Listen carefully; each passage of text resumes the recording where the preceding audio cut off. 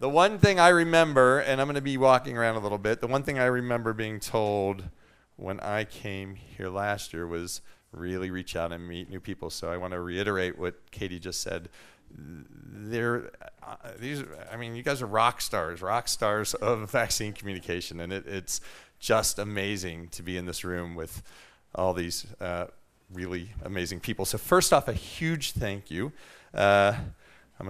My French, je parle un peu français, but I want to thank Le Pensier, the Mayor U Foundation, and the organizing committee for the Vaccine Acceptance Conference for inviting me to speak. I am beyond humbled.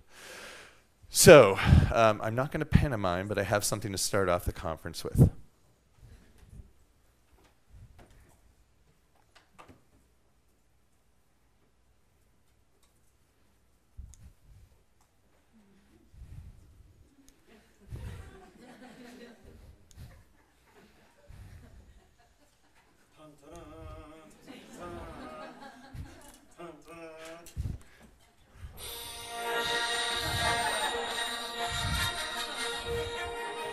Okay, that would be a cheap joke, so I only went for a second.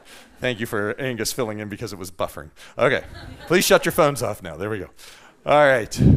So, yes, I am Todd WOLYNN. I am a pediatrician, and I'm going to tell you a little bit more about myself. But this is what we're calling our Shots Heard Round the World Tour 2019.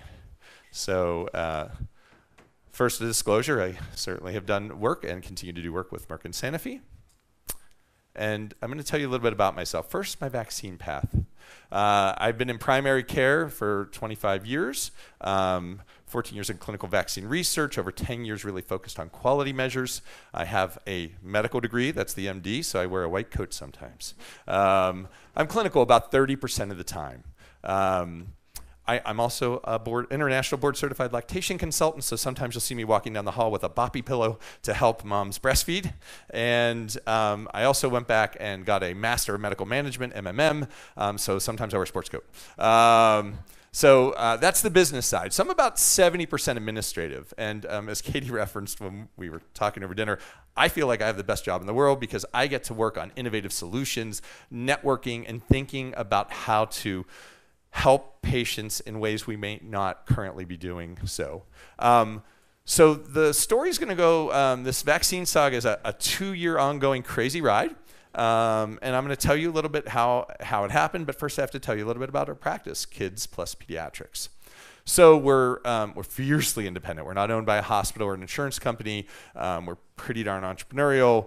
We're communication obsessed. So even before I was here last year, we were already communication obsessed. And the story will go like this. Hi there, I'm Dr. Todd WOLYNN, CEO of Kids Plus Pediatrics here in Pittsburgh, Pennsylvania. Kids Plus Pediatrics is a fiercely independent, physician-owned general pediatric practice. We have 3 offices, 22 providers, and about 95 employees.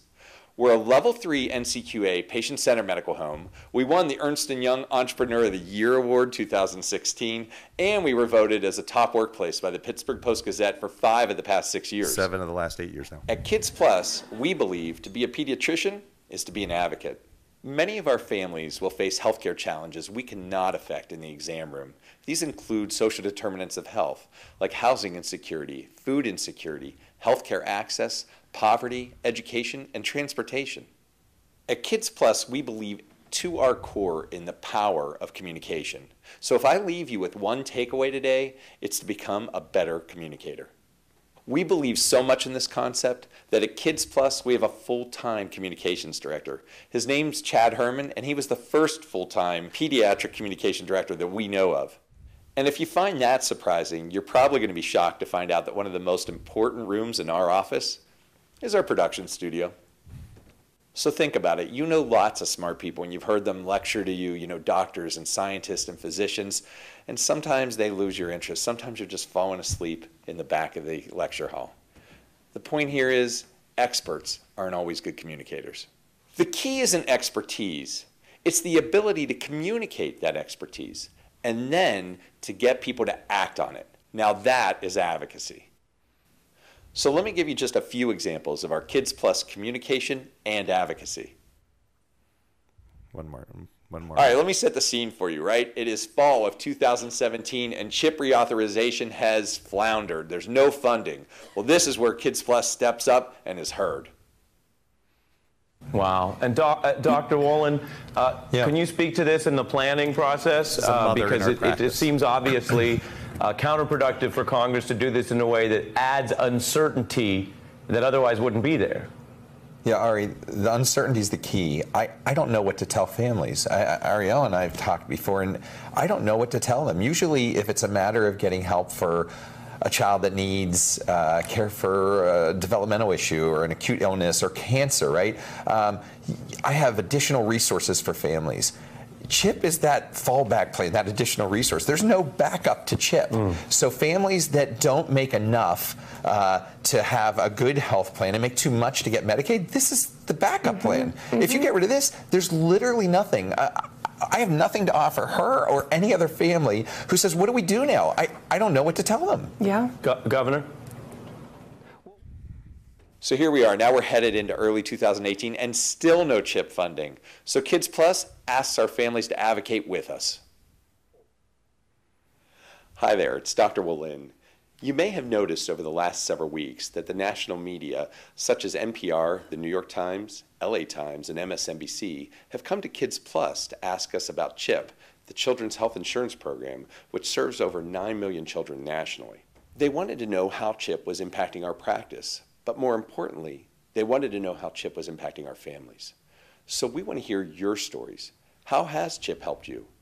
Do you know any friends or family that rely on CHIP? How's it helped them? So tell us your story in the comments below, or private message us, or even make a video. Because we believe the more that your stories get told, the greater the chance that CHIP will get reauthorized to help children and families in need. Thank you. So that video, part of that, this was part of a little bit of a bigger video, was requested that the American Academy of Pediatrics asked us to make this on advocacy for teaching residents on how to advocate. Now this is a vaccine conference, but the woman you saw there was a mother in our practice. And it was kind of like harmonic convergence for me when I came here last year in the fall, because it was a few months later after I made this video in our studio that I started meeting all of you people and got to hear about the power of narrative and storytelling. The longer version of that is that mother in front of national media started to tell everybody how much her budget was for food each month. And if the insurance plan wasn't there, how it would devastate her family. I started realizing how powerful narrative and storytelling was. And we were asked by everybody in the national media, as you saw, to speak on this. We realized we had caught lightning in a bottle.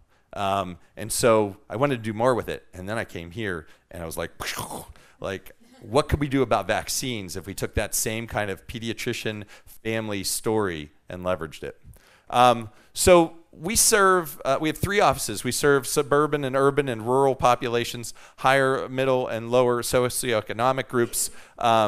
We see people and engage them both physically and virtually. And what we have in common, regardless of what country you're in, we are involved in the vaccine process. I understand that that's different from country to country. We actually give the vaccines in our office. I understand in other places, maybe it's the general practitioner, but that's something we have in common here. But we do weave communication through everything we do, and we now really recognize that we have an impact on public health beyond the doors of our practice.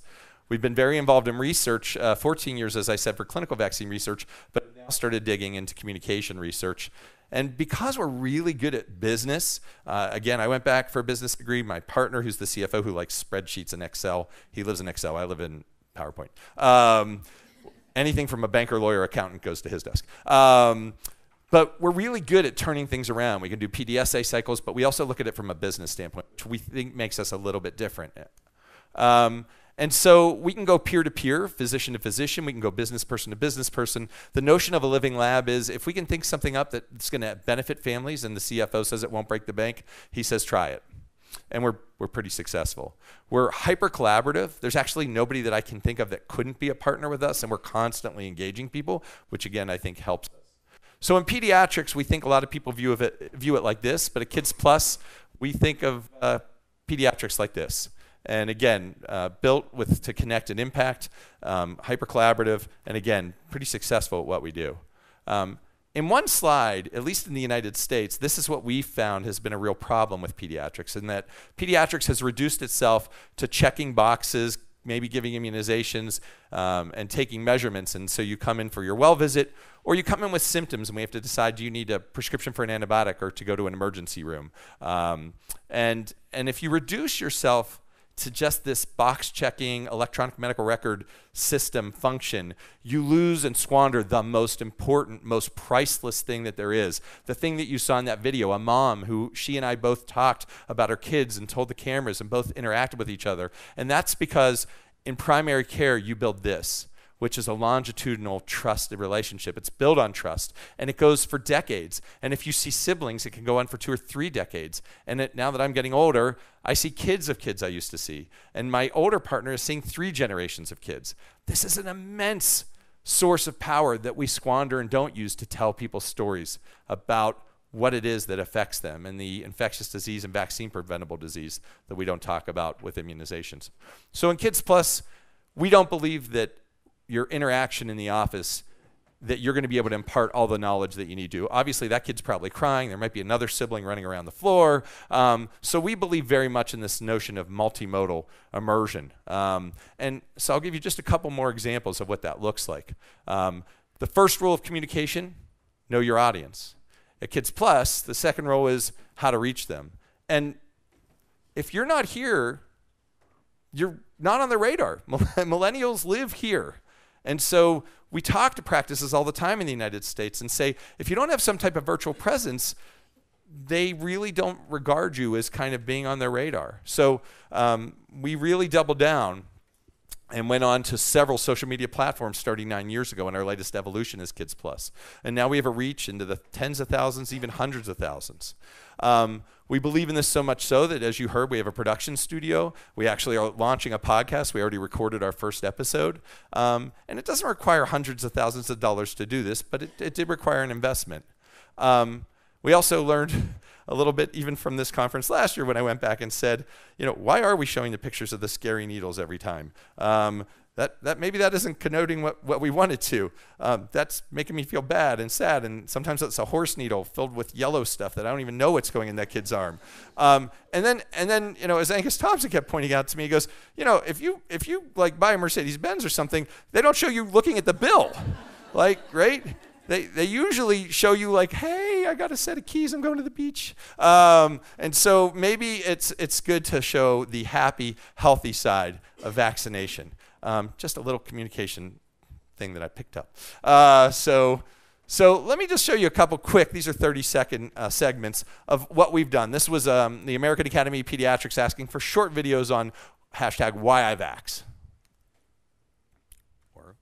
In 1971, in Miss Haney's kindergarten class, some friends and I gave each other cootie shots to prevent the girls in the class from giving us cooties.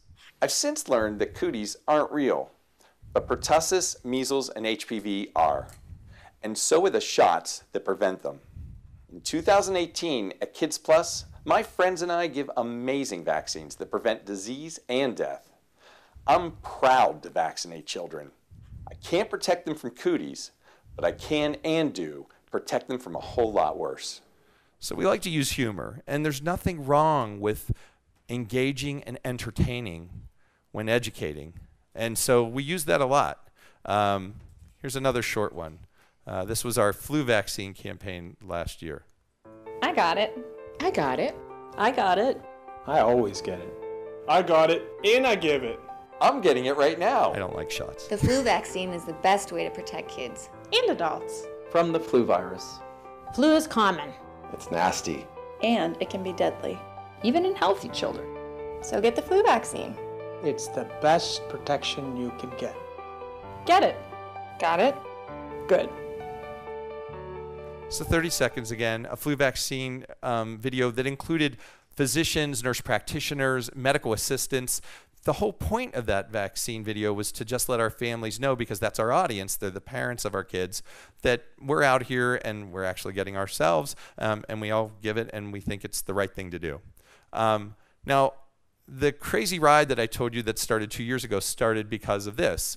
And so in 2017, the CDC had listed in the HPV vaccine as a top 5 priority because of its underutilization and the fact that we had a generation of people that didn't have to be infected nor get sick with nor die from HPV disease. I mean, it wasn't going to prevent every case, but it was really good at preventing a lot of disease, and we weren't utilizing it well. So this isn't such a funny video, but it was meant to be more poignant, and you'll see what I mean. I prevent cancer. I prevent cancer. I prevent cancer. Together, we can prevent cancer in your children. The human papillomavirus is highly infectious. And deadly. That's right, HPV kills. Because HPV causes cancer. Over 600,000 cases each year. The virus spreads through intimate touching. Just one finger is all it takes to get infected. One touch, one time. We can stop those infections. We can prevent those cancers. We can save those lives. We can save your child's life. With the HPV vaccine for girls and boys. It's safe and effective. It only takes 2 doses. It's been working for more than 10 years. And it can prevent thousands of deaths each year. For the vaccine to work, your child has to be vaccinated before being exposed to the virus. We recommend the first dose between ages 9 and 11. But the sooner the better, because all it takes is one touch, one time. When children enter their teens, they have a greater risk of being exposed to HPV. Every year. Every day. every touch. But we can protect them. Get your child's HPV immunization started now. Call us in the office and make an appointment today. I prevent cancer. I prevent cancer. I prevent cancer. I prevent cancer. And you can too.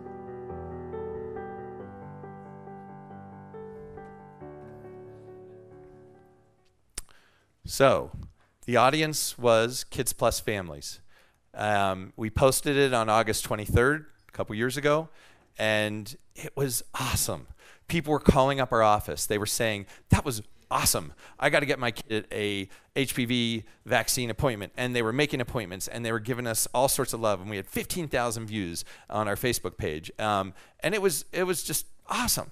And then 3 weeks later, this shows up. Is this some kind of joke? This vaccine kills people. So you can guess where this story's about to go. It was the crazy ride that I have told you about. And I'll cut to the end of just the first 6 days of the attack, whereupon there were 808 attackers who had posted over 10,000 times to our Facebook page. They also went after, in coordinated fashion globally, to attack our, try to attack our Facebook, Yelp, and Google ratings. There were actually moles, pro-vaccine people inside these anti-vaccine groups. This anti-vaccine group was mainly driven by Sherry Tenpenny's group. And they were sending us screenshots from inside saying, oh, dude, you better get ready. They're coming to get you. And they were literally sharing our website, our phone numbers, all our social media sites, and then the attacks occurred. At first, it seemed like it was our communications director sent me a text and said, "Oh, this is kind of fun. 2 found it. This is kind of fun." But it stopped being fun when it got really incredibly nasty. I told you that they attacked our social media ratings. That is really important, particularly in 2019. And I will tell you that our Google ratings, our reviews, it was 344 days until the final fraudulent reviews were removed from our page. There's no way to call Google. There's no way to email Google, even if you own your site. We finally found a backdoor through my Google Biz Twitter handle, where we got like a canned response, and it took 2 or 3 months. And then they eliminated 1/3 without any clear explanation. Even though they had asked us, well, what server, give us the IP address. We're like, it's our server that we own, or our address on your server. You should know where it is, but here it is. Then we sent them screenshots. Here's the fraudulent attacks. Then we sent them pictures from within the site showing them colluding to leave fraudulent reviews. And some of those were still left up, including a woman from like Queensland, Australia, who we're pretty sure doesn't bring her kids to Pittsburgh for ear checks. But the good news is they all went away. We got a third more gone. It took 3 more months. So 6 months, 2/3 are gone. But it almost was a year later before everything was gone. But we have an easy solution now. We know what it took. 1, global measles endemics. And 2, an international article in The Guardian. And then all your negative reviews will go away. So I strongly recommend that's our solution. So really, it's a good thing. Little tip for you guys out there. So this is something that's not yet being addressed. We know about anti-vaccine harassment, bullying, and threats. But this new coordinated intent to reputation smear and harm is really important. If you're hungry tonight and you want to get a good croissant, oh, my accent's going okay on that, and you see a shop and it's 1 star, and you see another place that sells croissant 2 doors down and they're 4.5 stars, I think you know where you're going, unless you really are like, why does that place get 1-star croissant reviews? No, you go right to the 4.5 star. And they know this. And so as a result, I will tell you the eroding confidence that we see that comes from these attacks is fear. And this is not just independent practices. I've seen groups get devastated that are 1-2 doc practices, but we also know a quaternary, huge pediatric hospital system in a very large state in the United States that has 9 communication staff, and they called us asking us for advice because their CEO and CFO said no more video posts, or no more vaccine posts. No more vaccine posts because they don't want to get attacked. And the 9 communications people were like, that's really wrong. Can you give us some advice to go back and to talk to them, which our communications director did. And it took at least 2 months before we saw them post something on vaccines again. Guess who fills that void? So we took damage. We took damage from a variety of rating and review systems. The Facebook, the very first hit that we got that was negative, we shut off the rating system. Those have since changed as a result, or have since changed anyway. But Google reviews are pretty much the same, and Yelp reviews are pretty much the same, and you can't shut them off. They're out there to be starred or fraudulently starred. Yelp, I can tell you, quick story. Do you remember when the dentist from Western Pennsylvania in the United States, yes, my state, I'm very sad to say this, lures a lion off the reservation and kills it, Cecil the lion. What happens internationally is that people, rightfully so, are outraged, and they descend on his practice in Yelp and devastate his practice. As a result, Yelp has now created something called a vigilante protocol.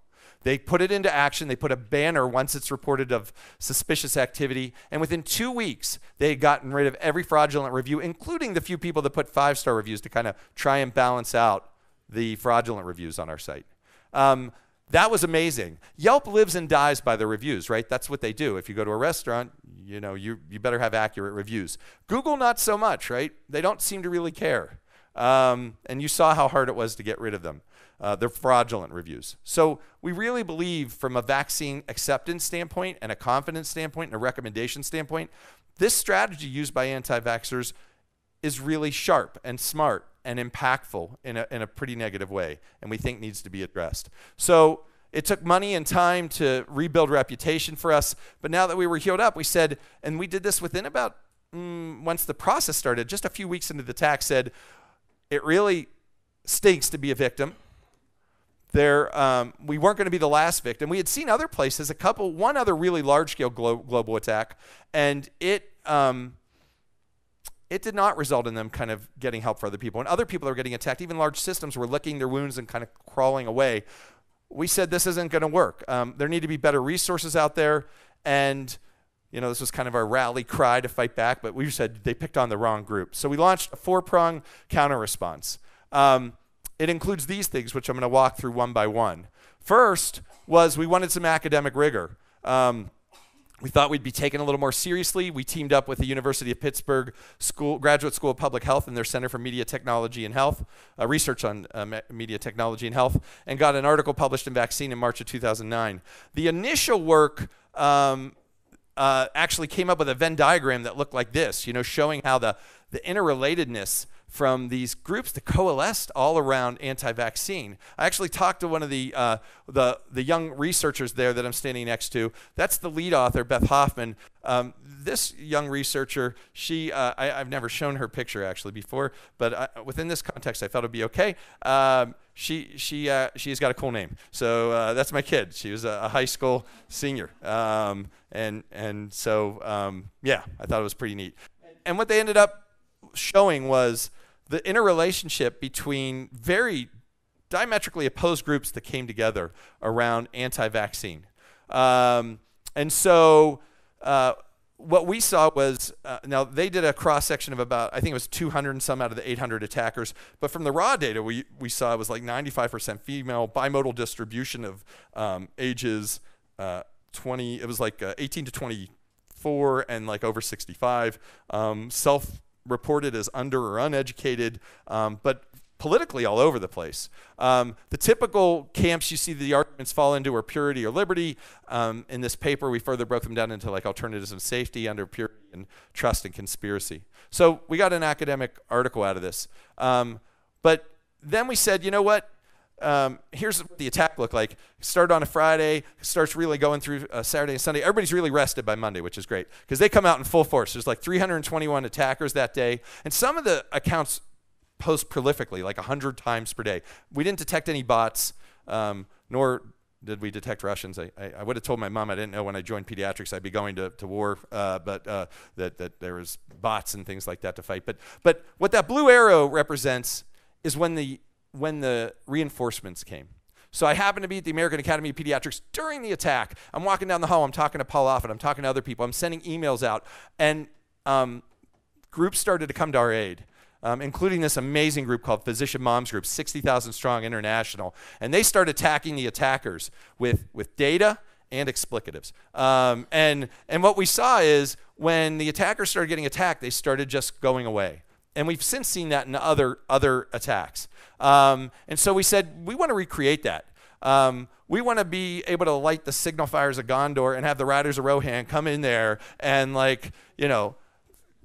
attack the trolls. And so we decided to create Shots Heard Around the World.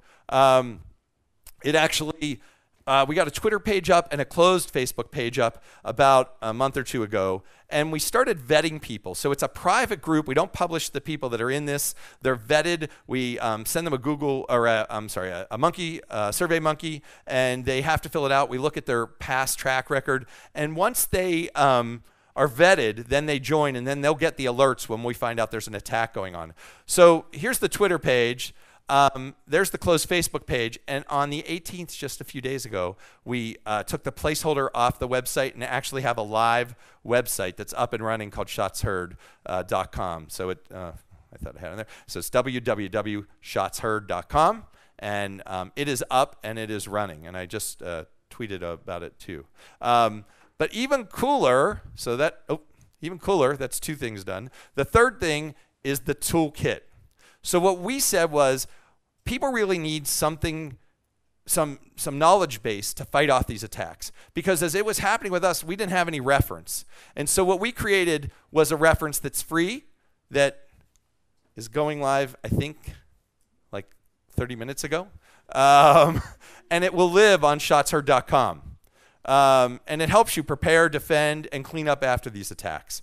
It is about 80 pages. It literally has help regardless of what's going on. So you could, 80 pages, who's going to read that while you're in the midst of the attack? You don't have to. It has the story of our story. It has a little bit of the philosophy. But if you're in the midst of an attack, it has single-page crisis management instructions. Like if you're attacked on Facebook, here's Facebook. Go to step 1, step 2, step 3, step 4.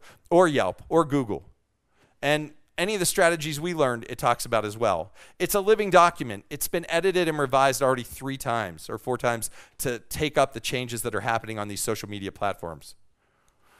This is the table of contents, but you don't really need to look at it because you can go onto the website tonight and see it. So 3 things done. The fourth was an awareness campaign. We wanted people to know what these attacks were doing because all the changes that you hear going on right now aren't necessarily addressing the attacks. So within the first 18 months, we've gotten out to over 2,500 attendees, both international, national, and even local and regional in our area. Because of this conference and a couple of the other really fortunate presentations and invitations I've had, I've been able to physically go to some of these places that you see listed here, but also connect virtually to people all over the world, which is why I implore you to talk to people during the breaks and get to know who they are, because the expertise and the mentorship they bring and the advice is it's irreplaceable. It's really precious. We did make it into national media and international media, so the Guardian article was the one that really kicked it off, but then the cover of the LA Times and Washington Post. If you don't know Z-Dog MD, he is this really sacrilegious, pretty irreverent, but very huge social media influencer who's actually a doc, but he's a comedian, he's a singer, he has 1.4 million followers on Facebook, and I sent him an email, like, here's all the stuff we're doing, and he said, dude, come on the show. And I'm like, all right. So I flew right out to Las Vegas and went on his show. And he's actually reposting that episode today with the toolkit information. So 4 things done that we thought needed to be done. And we're not done yet. We just have good motion going forward in all these things. Yeah, we decided to create a movie poster for this year. I don't know how much the T-shirt's going to cost yet, but I mean, we figured that this is something that, we like to have fun with things. So we do goof around a little bit. So in this picture or graphic, I think this is a reasonable representation of, yes, most people are vaccine accepting. That green kind of area represents about 75% of people who are willing to accept vaccines when they're offered. The 25% or 23% that are kind of hesitant are kind of across a continuum, and down here maybe 1% to 2% that are anti-vaccine. What you see in my pictorial representation is that I think there's some fluidity between these groups. And I think we're seeing some results of this immersion with constant social media kind of anti-vaccine movement. And yes, we've banked a lot on provider recommendations, though I still think we're not as good as we need to be there. So we thought both pieces really needed to be addressed. So when are people not face-to-face with their healthcare professional? 365 days a year. That yellow wedge, which represents maybe 1 hour per year face-to-face with a healthcare professional, that yellow wedge is too big, actually. But I had to make it big enough for you to see, because 1 over 8,759, you wouldn't even be able to see it. Point being, we need to look at both the face-to-face and non-face-to-face time. Experts told us to start thinking of system level changes to go to the social media platforms with, and to do public shaming. Literally, they told us that is the only way that you're going to see large social media platforms make changes. And that's why they made changes, because it started getting into the media that they were somewhat responsible for the ill effects of eroding vaccine confidence. And it's kind of getting uglier. I attribute this kind of slide to things I've heard from Angus before about the politicize, polarize, and monetize, right? We as humans, as I learned from communications, people were hardwired for threat and risk, and so we see the lies of harm, and that's a protest in Italy. This was particularly ugly, racism in the United States. It's almost like one of these propaganda posters from World War II. They show 4 Asian physicians in the U.S. who are now all in politics, and they say, that's right, they're all doctors turned politicians who are pushing draconian mandatory vaccination and anti-parental choice legislation in the United States. Notice anything about them? Right. I mean, it just gets uglier and uglier. And then the monetizing, right? The magical thinking. It's time for oregano. It's anti pretty much everything. I don't know. Might be anti-Brexit. I don't know. I can't tell from that slide. So what we see with the social media platforms is, yes, they're fixing some of the algorithm problems. So now that when you do a search, yeah, you're offered up more factual information, and sometimes with CDC or WHO prompts. But don't forget, they're fixing a problem they created because they monetized clickbait because that made money. So good for them for fixing that problem. But the pseudoscience and conspiracies are just a further click away. Maybe it's 2 clicks or 3 quick clicks. They didn't wipe it out. But most importantly, from our standpoint, are the attacks. They feel horrible. You can talk to people in this room who have been attacked. It feels scary. It makes you feel vulnerable. They're meant to do those things, and they can be mitigated. They can be blocked. If the social media platforms want to, they can allow you to filter so the people that have diametrically opposed views to vaccination can be blocked from your site. They still have free speech to tell anybody else they want to tell, but that doesn't give them a right to attack us. And so we think more can be done and has to be done here. all the things in the toolkit talk about how to prepare and defend and clean up. But how nice would it be if there wasn't an attack in the first place? So now let's talk about the power of the recommendation, because we know that there's strong data showing that with a concise, clear recommendation, even hesitant people will still vaccinate the same day, 75% or so, the same day, even if they're hesitant with a clear, concise recommendation. But the problem is you have some older docs who are like, whoa, why are you asking me questions? Just accept the vaccine. And then you have younger physicians who kind of are put back on their heels, who haven't seen the infectious disease, the vaccine-preventable disease, and who are immersed already in social media and see all these fictitious but scary stories. And sometimes they're on their heels, not sure how to make the recommendation. So we really see a true erosion on the concise, clear recommendation being made. Now, there are two guys here in the room. Those are them, Angus Thompson and John Parrish-Sproul. I had the amazing good fortune to be able to work with them, to learn from them, and to even see them rolling out with the International Pediatric Association a methodology called AIMS. And I understand it's one methodology, and I understand there are different types. There's motivational interviewing. I know we're going to have exposure to all these. But I got to see this one rolled out. I got to be trained on it, and I got to use it in my practice, which was really great, and also talk to other people about it who've found, I think everybody's looking for tools. I don't think there's necessarily one right tool, but I would tell you people need tools. And the research you guys do is incredible and incredibly important. So AIMS is Announce, Inquire, Mirror, and Secure. We'll talk a bit further about that. Interestingly, though, I work with a lot of really business-savvy pediatricians in the AAP, American Academy of Pediatrics, and they want lots of this. Every time you're in a meeting, they're like, I want a scary picture of every disease with a kid that's either really messed up or like about to die from it. That'll scare the heck out of these people. And in fact, having sat in multiple lectures and presentations, I've now found out that's the last thing you want to do with a family that's hesitant. They will dig in their heels. They will actually become more hesitant and more resistant. So learning what patients want and don't want is on the shoulders of what you guys do, the research that should drive what we need to do. And so in AIMS, we're using a behavioral-centered approach built on trust. That slide that I showed you with 2 decades of building trust with a relationship where literally there's a senior doc in our group, the guy that's seen 3 generations, who could tell you anything. I mean, he could say, eat this piece of paper. It'll make you feel better. They would eat it. I mean, this guy is, he walks on water. He would not say that. But the point is he uses science and evidence-based medicine and makes recommendations, and people would do anything. Why do we squander that? Why do we not tell stories and grow and work with our families? And so we have trust. We can use this behavioral-centered approach, and we really can come about to creating positive decision-making. How I view AIMS, that, you start with a presumptive announcement. The example I always say is, today Susie's going to need her TDAP, her HPV, and her meningitis. But, 75% are going to say, great, done. And maybe, 20 to 23% might say, well, I'll take the TDAP and the meningitis, she needs that for school. Let's hold off on the HPV. And there's an instinct. Say, look, it's been going on for 10 years. It's safe. Just get it. I'm telling you, nobody's ever got sick. I say, pull myself back a little bit and say, well, do tell. Can you tell me a little bit more? Look, Mrs. Jones, we've known each other forever. I'd love to learn a little bit more about this. Well, my sister-in-law posted this Facebook post just literally 2 weeks ago, and it says the HPV vaccine sterilizes girls. And then I mirror. So I just want to make sure I get this straight. It was your sister-in-law that posted this on Facebook. You read this article, and it literally said it can sterilize kids. Yeah, that's exactly what it says.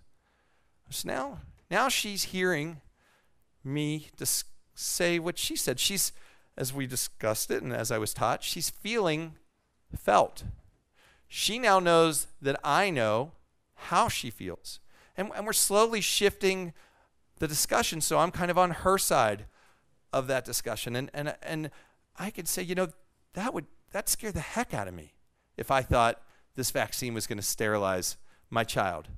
And just in that moment, she can get a sense that I get her fear and that I'm listening actively and that I can ask at this point, I have some more information. Can I tell you a little bit more about this vaccine? And I've used this now in the office, and it's not 100% for me, and yes, we're already pretty good in the office, but I can tell you of at least 3 or 4 examples where just saying that and kind of sitting with it and then moving over to their side, they let me talk more. And they went ahead and vaccinated.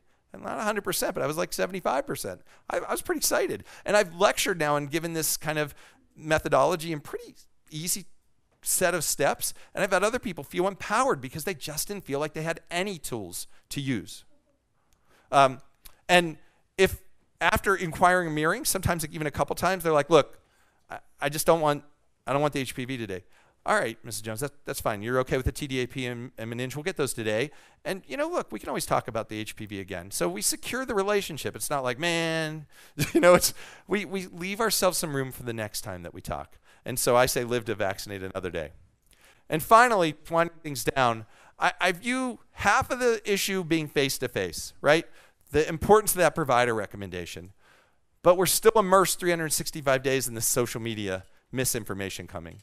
And so I think with AIMS or with whatever methodology is being taught and being used by the research that you guys are all coming up with, it's critical to empower and give healthcare providers more confidence in the way that they talk about and recommend vaccines. And we know how potent it is, but we still squander, I think, the ability to really have a clear, concise discussion with the vaccines. And I believe it almost kind of can dip over a little bit to the social media side, which is virtual. And to combat that, my plea every time I lecture is that healthcare providers, clinicians, scientists, researchers, all should be developing some form of virtual presence. Now, Julie and I talked about this the other day. Maybe 100% isn't the right answer. Maybe 100% of people aren't comfortable, but it's way more than there is now. And I would tell you there's residencies in the United States. I know of a hospital in Columbus, Nationwide Children, that actually teaches them how to use social media. They have a grand rounds once a year with a whole day dedicated to social media. They have a physician who's paid almost half time to do a podcast, and another physician who's supported to do Twitter and myth busting. He's an allergist.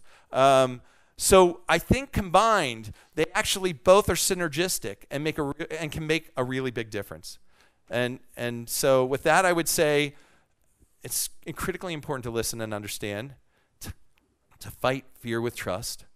And again, I think we need to do both face-to-face and virtual. And narrative and storytelling, I can't tell you how strong. I would tell you one of the projects we're working on now is literally finding every hot topic issue, whether it's single parents, parents of children with special needs. We're trying to pre-identify families that fit in those categories that would be willing to go to the media with us should the opportunity arise. We're not coaching them. We just want to know when they're available because we were so lucky last time. And we're now doing a pre-advocacy identification project. And advocate, innovate, collaborate, and care. And with that, thank you very much.